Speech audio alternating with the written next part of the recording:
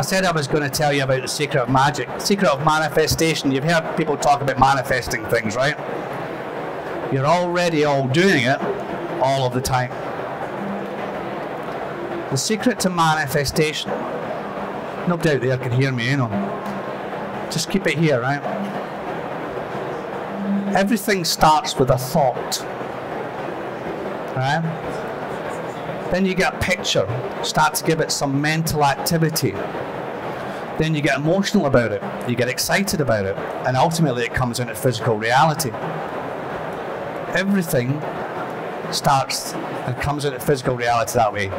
Whether it's the computer screen, or the chair you're sitting on, or you, most of us, started with a thought, somebody started to give it some mental activity, think about what's possible, then they got emotional about it, excited about it, and ultimately, here we are. The issue is, the brain doesn't know the difference, can't process negation, right? So if I ask you all just for a moment, whatever you do, don't think about a big red bus. What's the first thing you think about? In order to think about what you're not to think about, you have to think about it. If I ask you not to think about Elvis Presley,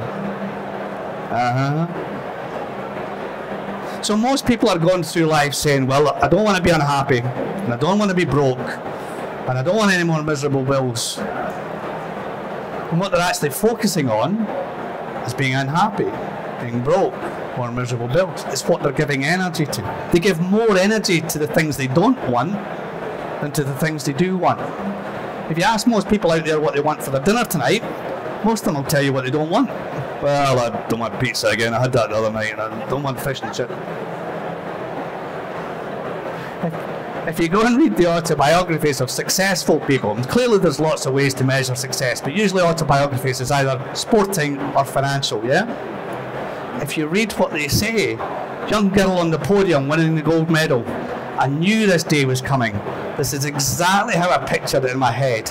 I've dreamt of this all my life.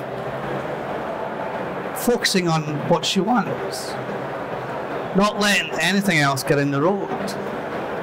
Ultimately, it's ourselves that hold us back.